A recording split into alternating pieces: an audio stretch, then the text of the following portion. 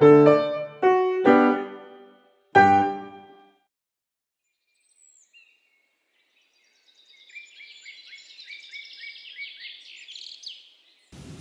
Hasui was an artist who was well known for creating beautifully detailed woodblock prints of the landscape of his hometown country, Japan. When I say print, do you know what I mean? Have you ever used a stamp before? I bet you have. So, a stamp, there is a picture, and it is created, here we go, by ridges that stand up to create the design, like you see on my tiger here.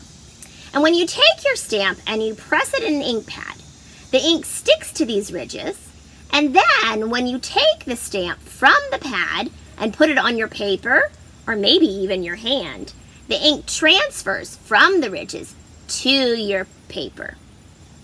So, Hasui loved to travel through Japan. He would create drawings on paper, or sometimes he would do watercolor paintings of what he saw, and then he would turn them into prints using the wood and carving away lines. What kinds of landscapes do you think he could print? What kind of places have you been to outside?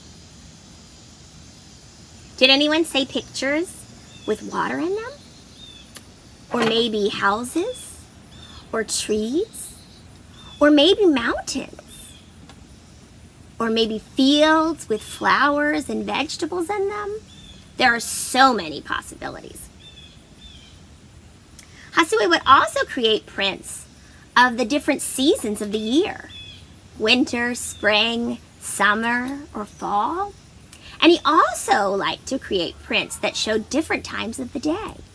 So when you first wake up early in the morning and the sun is rising in the sky, or at noon when the sun is overhead, or even in the evening when the sun is setting and the sky is full of beautiful colors. And then also at nighttime. And what would you see in the sky then?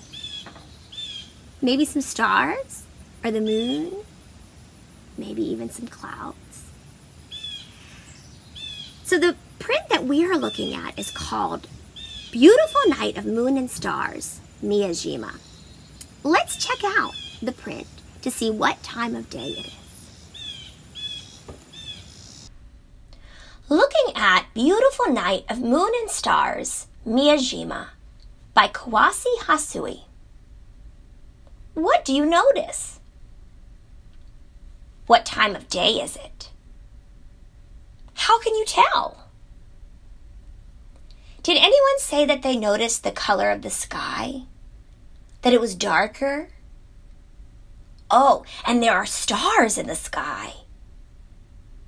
Yes, so this tells us what? That it is nighttime, you're right.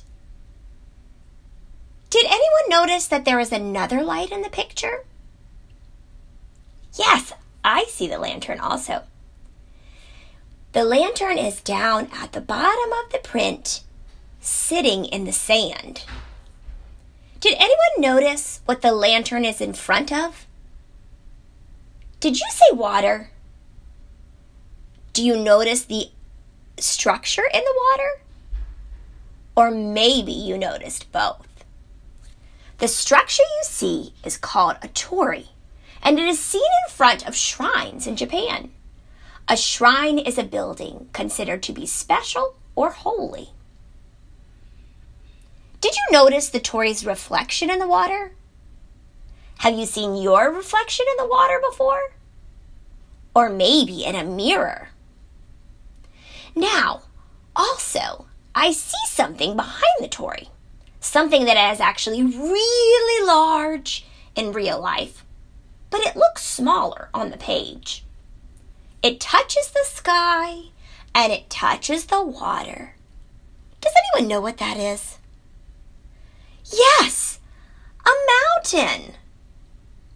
Now, if you follow the mountain along the skyline, where it touches the torii, you may notice that something else comes winding out in front of the torii and also up above and covers the sky at the top of the page.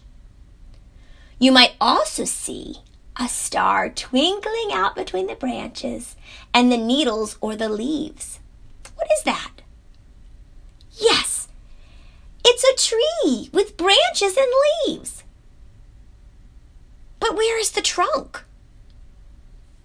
We don't see it, do we? Because it is somewhere outside of the page. Now, if you go back down to the bottom of the page where the lantern is sitting in the sand, you will see a shape in the corner. Do you see it? It's a circle. What color is it? It's a circle that is red. Now that is the artist's signature, where he stamped his name. Do you notice anything else? Maybe the colors in the print. What are the colors of the water? What are the colors of the torii? What about the lantern? And the leaves of the tree? What about the stars?